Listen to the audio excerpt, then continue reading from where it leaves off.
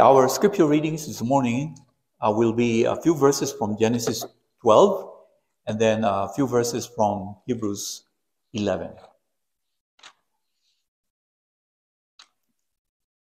So from Genesis chapter 12, and this chapter is detailing the call of God to Abraham. The word of the Lord from Genesis 12, beginning with verse 1. Now the Lord said to Abraham, "Go from your country and your kindred and your father's house to the land that I will show you. And I will make of you a great nation, and I will bless you and make your name great, so that you will be a blessing. I will bless those who bless you, and him who dishonors you I will curse. And in you all the families of the earth shall be blessed." So Abram went as the Lord had told him, and Lot went with him. Abram was 75 years old when he departed from Haran, and Abram took Sarai, his wife, and Lot, his brother's son, and all their possessions that they had gathered, and the people that they had acquired in Haran. And they set out to go to the land of Canaan. And then from Hebrews chapter 11, Hebrews chapter 11 is commonly called and popularly called the heroes of the faith. So Hebrews 11, beginning with verse 8, is about Abraham, one of the heroes of the faith. The word of the Lord from Hebrews 11, beginning with verse 8. By faith, Abraham obeyed when he was called to go out to a place that he was to receive as an inheritance. And he went out, not knowing where he was going. By faith, he went on to live in the land of promise, as in a foreign land, living in tents with Isaac and Jacob, heirs with him of the same promise. For he was looking forward to the city that has foundations, whose designer and builder is God. By faith, I'll go to verse 13, the word of the Lord. These all died in faith, not having received the things promised, but having seen them and greeted them from afar, and having acknowledged that they were strangers and exiles on the earth. For people who speak thus make it clear that they are seeking a homeland. If they had been thinking of that land from which they had gone out, they would have had opportunity to return. But as it is, they desire a better country, that is, a heavenly one. Therefore, God is not ashamed to be called their God, for he has prepared for them a city. Thus far, the reading of God's holy and inerrant word. Let us pray. Almighty, eternal, and merciful God, whose word is a lamp to our feet and a light to our path, open and illumine our minds, that we may purely and perfectly understand your word, and that our lives may be conformed according to what we rightly understood, that in nothing we may be displeasing unto your majesty. Through Jesus Christ, our Lord. Amen. Dear congregation of Christ, so this is the third sermon in a 12-part series that I'm preaching about the biblical, theological, and historical aspects of the church.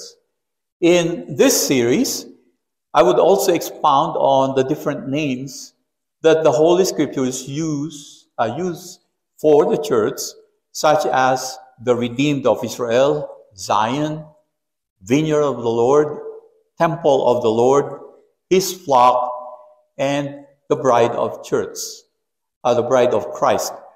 And we will be dealing with those names in the next sermons.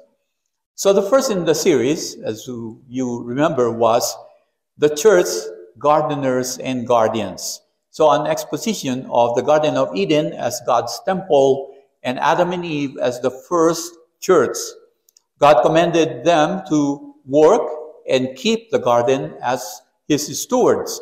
So they were to work the garden, to prosper it, and guard the garden from evil, which they failed to do when they did not drive Satan out of the garden. The second in the series, the church, shipbuilders, and lifesavers, a study of Noah and his family as the church, and the ark that saved the church is Christ, the type of Christ. The church has always built arks or ships of Christ that saved the lives of unbelievers. So today, we will meditate on the church, foreigners desiring a better country, where we will focus on the life of Abraham, Sarah, and Lot as foreigners, strangers, and pilgrims on this earth, desiring to be citizens of a better country, the heavenly city whose designer is God and built on the foundation of his word. So this is our theme this Lord's Day, the church, part 3, foreigners desiring a better country, on under 2 headings. So the first is the church, foreigners on earth. So God first called Abraham in Genesis 12:1. So back in Genesis 11, Abraham's father Terah and his family left Ur of the Chaldeans in present-day southern Iraq to go to Canaan, and that was about 1,000 miles to the west. From archaeological findings, Ur was a city of great wealth, craftsmanship, and technology. But for reasons unknown, Terah settled in the city of Haran, 600 miles north in present-day Turkey, and he did not make it to Canaan. But we know from Stephen's speech before the Jewish high court that God commanded Abraham to go to an unknown land while he was still in Ur. He said about this in Acts 7 verse 2. The God of glory appeared to our father Abraham when he was in Mesopotamia before he lived in Haran. So without any complaint or argument, Abraham left his father's family and country. So Genesis 12 verse 4 simply says, so Abraham went as the Lord told him. So he was already 75 years old by that time, and Sarah, his wife, was already 66. And verse 8 says, he went, not knowing where he was going. Abraham believed God's promises in Genesis 12, the first 3 verses. So there were 2 main promises. The first was, I will make you a great nation. But the preacher in Hebrews says there was a problem with both of them. Abraham, he says, was as good as dead, and Sarah was past the age. But Abraham and Sarah, though after 11 years had doubted God's promises, still believed God, that God would give them descendants as many as the stars of heaven and as many as the innumerable grains of sand by the seashore. And then the second promise is this: all the peoples on earth will be blessed through you. In Galatians 3:16, Paul says that the promises were made to Abraham and his descendants through Christ, in whom multitudes from all nations became Abraham's children, heirs of the promises made to him. Galatians 3:29. All Jews and Gentiles like us are Abraham's children through faith in Christ alone as Savior. Another part of the promise to Abraham is that all peoples would be blessed through him. This is promise has everything to do with the church, God's people today, and not with Israel. Christians will bless other Christians, and unbelievers will be enemies of believers. When Abraham reached Canaan, what did he do? Verse 9 of our text says, "By faith Abraham went to live in the land of promise, as in a foreign land, living in tents with Isaac and Jacob, heirs with him of the same promise." It was hard enough for his household to leave the wealthy cities of Ur and Haran. It was even harder to settle in a foreign land by living in tents. This is as you traveled all the way from Big Springs down south to Tierra del Fuego in Chile, practically the bottom of the earth, in a camper. But when you get there, you live in the same camper for the rest of your life. That's what Abraham did. Why did Abraham do this to his family? The writer tells us in verse 10, "For he was looking forward to the city that has foundations, whose designer and builder is God." And the only real estate that Abraham owned in his life was Sarah's tomb, a cave near Hebron. So though he lived in the land of Canaan, he lived in tents with his family. He lived a different life from his neighbors. He worshiped one God, the Creator in heaven, not many man-made gods that his neighbors worshiped. His life was based on God's law, not man-made laws. His life was a life that Paul calls non-conformed to this world, but transformed by the renewing of his mind through the Spirit. He was a foreigner, an alien, a stranger, a sojourner, an exile, and a pilgrim through this barren land, a land where God does not pour out his spiritual blessings except to Abraham and his household. As Christians, we too are foreigners, aliens, strangers, exiles, sojourners, and pilgrims, while we are still in this earthly dwelling place. In this world, we are surrounded by all kinds of ungodly people who are apathetic to God, at least, and our Savior, Jesus Christ, and the Scriptures, if not, hate them outright. When Abraham made his pilgrimage from Ur to Canaan, the church then was made up of himself, his wife Sarai, and his nephew Lot, and his household. During their sojourn in Canaan, their lives were marred by opposition from the sinful world. Twice, powerful men, the Pharaoh of Egypt and Abimelech, king of Gerar, had sinful desires for Sarah, so Abraham was forced to tell a half-lie that she was his sister. Of course, this is half-truth, since she was his half-sister. Then the men of Sodom wanted to break down the door of Lot's house to commit sexual immorality with the men visiting Lot. Faithful churches today are surrounded by a culture that the 60s sexual revolutionaries would be embarrassed about and could not have even conceived today's sexual culture. Worse, many so-called progressive churches have embraced LGBTQ, transgenderism, and drag queen shows.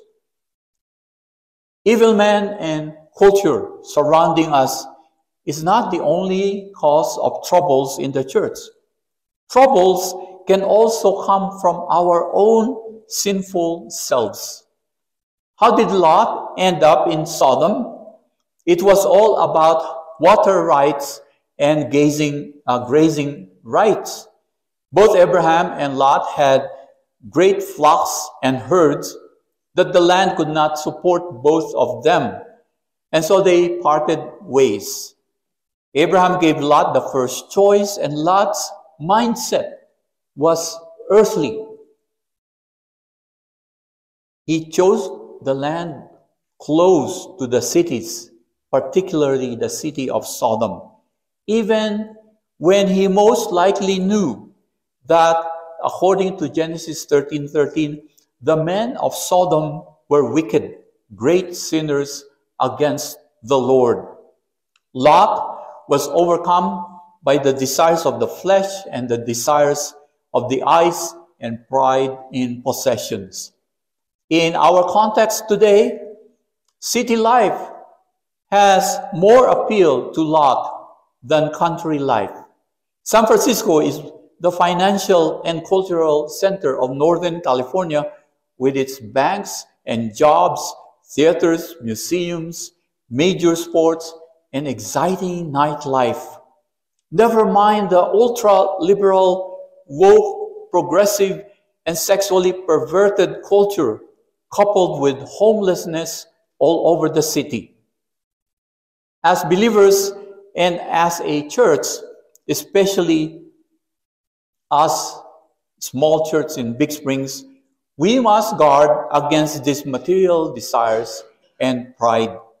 We might not have a big, beautiful worship building full of people, but God does not regard outward appearances and numbers.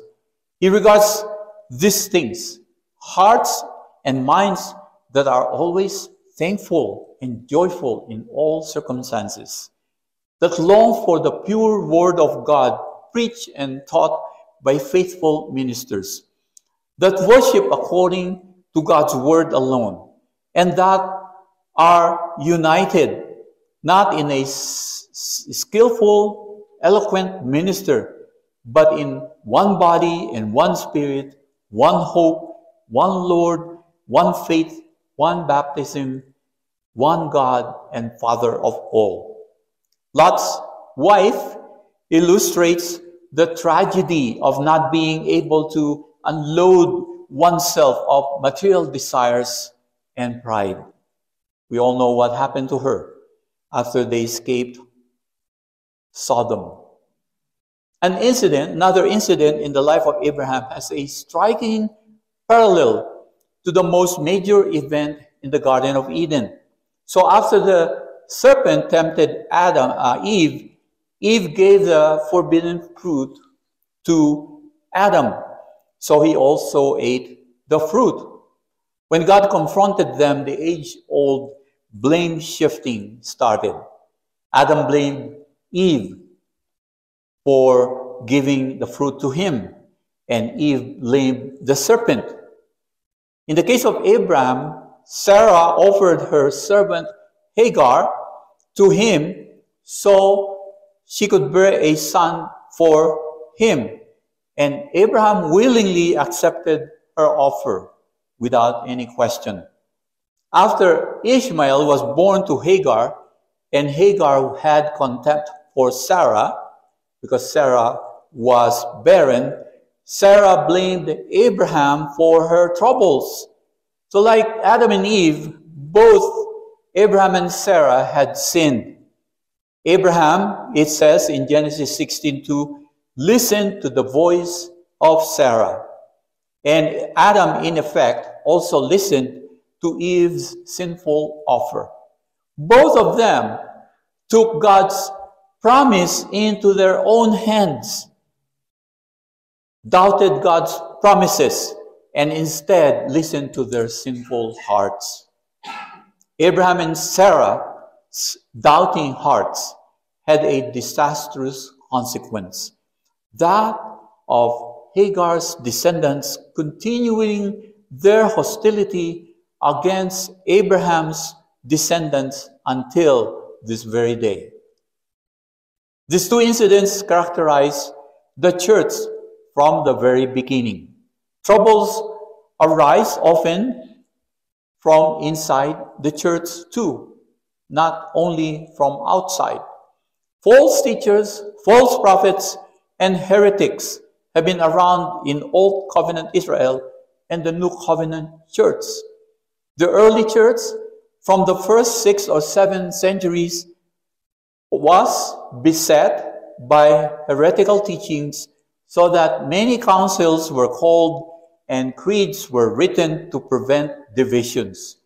This situation is still with the church today. Many in the church listen to the voice of false teachers who have one hand on the Bible and the other hand on his jet or yacht or Lamborghini. But troubles in the church does not end in false teachers. Many in the church listen to ministers who divide the church because of, for example, their heavy-handed leadership, bad decisions resulting from unwise counsel, and preaching from the internet. Some church bloggers even recommend using AI, artificial intelligence, to help pastors in sermon preparation. One writer tested it by uploading John chapter 4 into an AI app, and in less than 10 seconds, it came up with a homily of 352 words. This technology is scary for our already mindless culture. For example, how would a teacher assign a report to an elementary class or a research paper to college students? Would the teacher trust that the report or paper was actually written by the students or by AI?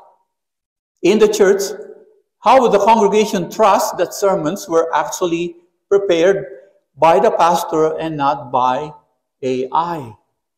This is a difficult and dangerous technology, so that an article in Christianity Today concluded, and I quote, "A chat bot, like a AI, a chat bot can research, a chat bot can write, perhaps a chat bot can even orate, but a chat bot cannot preach." A chat bot cannot preach. However, even when Abraham doubted God's promise with its dire consequences, he was a faithful and obedient man of God all the way to the end. He fought against the sinful culture surrounding him because he was looking forward to the heavenly country. We too must be countercultural in the world, but not of the world. He was truly set apart by God to be holy and righteous, different from the godless world around us. May we reflect this set apartness by our mindset and behavior among our unbelieving neighbors, so they too would ask why we think and behave so differently from them. The church then and now is God's chosen people who live on this earth, surrounded by a sinful, godless world and culture, and desiring to live in an eternal, better country. So firstly, the church, foreigners in desiring a better country, and then the church, citizens of heaven. Abraham obeyed because of God's promise of a land, but ultimately his gaze was heavenward. He was looking forward to the city that has foundations, whose designer and builder is God. And his desire was a better country, that is a heavenly one. The heavenly city is the new heaven and new earth of Revelation 21. Its foundations are the teachings of the 12 apostles of Christ and his prophets, Revelation 21:14 and Ephesians 2:20. But the main foundation is Christ himself, the chief cornerstone of the church. As the hymn says, the church's one foundation is Jesus Christ our Lord. God is the only designer and builder of the church. He is at the same time the architect, the engineer, and building contractor of the church. If God is not the foundation, designer, and builder of a church, then it is not a church. Although we are citizens of our earthly countries, we desire and look forward to a better citizenship in a better country where we will all dwell with God forever. And what makes the heavenly city a far better country? Our Lord Jesus Christ. He is its better mediator of a better covenant. He is the better high priest, the great high priest of a better temple. He speaks a better and perfect word than all the prophets of the Old Testament. Christ is the eternal, pure, and perfect King of this better country. And this country is better because there will be no night there, because the glory of God and Christ will shine on it forever.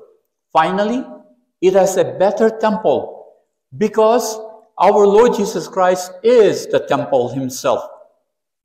The heavenly city is an unimaginably better country. All people in this country will be of one faith, one Lord, one mind, and all will be in perfect communion with God and with one another. No more conflicts within God's people, no more sufferings, no more persecution, no more death, no more living in tents and campers. There we would have arrived, no longer aliens, strangers, sojourners, and pilgrims, but full-fledged citizens of heaven.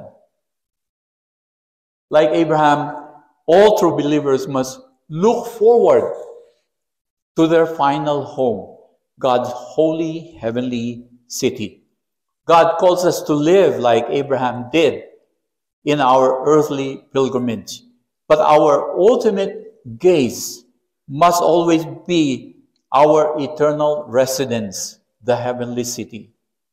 Though we live in our own homes and own cars and other earthly possessions, we must acknowledge that all of these are temporary. They are passing away. We are dual citizens, citizens of heaven first, and citizens of our nation second. As you think about your life as pilgrims through this barren land, Colossians 3:1-2 exhorts us, if then you have been raised with Christ, seek the things that are above, where Christ is, seated at the right hand of God. Set your minds on things that are above, not on things that are on earth. We are too often occupied and too focused on the cares, thorns, and thistles of our earthly existence. Rather, we are to look heavenward, because everything on earth will be of no value in the end. Only things that are above matters in eternity. In a great reversal, every Lord's Day worship service like this, we are transformed from earthly pilgrims to heavenly citizens. In this great reversal, unbelieving citizens of the world become the foreigners, aliens, and strangers, because they are outside of the heavenly city, while we who worship the true God are changed into permanent citizens of a better, holy, and heavenly country. Dear brothers and sisters, Peter says that we Christians are sojourners and exiles in this world. We are temporary residents of this world and exiles in a foreign country. But we must still fully participate in the civil, social, and cultural life of our cities and nations. We know that we have no enduring earthly city, but are citizens of heaven. Therefore, we are, as I said, dual citizens of two kingdoms. We are citizens of the earthly kingdom of men and citizens of the heavenly city or kingdom of God. But our ultimate citizenship is in heaven. Since the kingdom of God on earth is the church, we are to participate in the life of the church. We are commanded to assemble together every Lord's Day for worship, to be united in one Lord and one faith, to obey God's commandments, to repent whenever we sin, to hear the word of God read and preached, to partake of the sacraments, to pray for the church, for one another, and for our civil authorities, to use our spiritual gifts for the building up of the church, to guard the church from all false teachings, errors, and divisions, to live godly and holy lives, and to be witnesses to the unbelieving world by proclaiming the good news of salvation in Christ alone to the end. Let us pray. Almighty Lord, we give you thanks and praise for comforting us in the knowledge that you are with us in our earthly pilgrimage until we arrive in your heavenly city. Guide us and guard us from the temptations, cares, and desires in this barren land, where ungodly sinners surround us and beset us from all sides. We pray this in the name of the Father, Son, and Holy Spirit. Amen.